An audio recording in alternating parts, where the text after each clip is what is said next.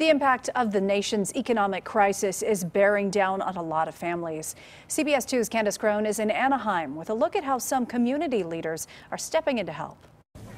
Pop-up food pantries like this one at Savannah High School in Anaheim have been bustling across the Southland for months as people hit hard by the coronavirus crisis struggle to make ends meet. This does help where we don't get out that much, and to be in the stores because not a lot of people are abiding by the regulations of the mask and the 6 feet apart. It will be less in my budget to spend for some needs in my house, and then it will help a lot, especially for my kids. Members of Saddleback Church teamed up with 3 local churches to hand out boxes of food and other essentials to some 800 families in need. It's been incredible how much the need has escalated.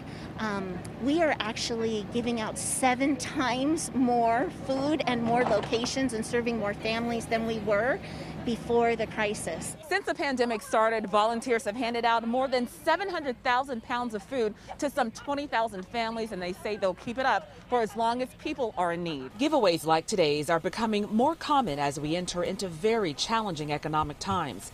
Governor Gavin Newsom painted a grim picture yesterday, saying California would be $54 billion in debt by next summer. All state workers may get 10% pay cuts. $19 billion could be cut from public education. Newsom also vowed to fully fund unemployment benefits and protect health insurance subsidies to all poor and middle-class families. The budget year, we are projecting that we will come in roughly at about an 18% unemployment number. This is simply without precedent. In addition to food, volunteers also offered folks prayer and spiritual encouragement. People we spoke with said they're grateful for the generosity. We're just blessed that they do this, to help people and in the community. Reporting in Anaheim, Kandiss Crone, CBS 2 News.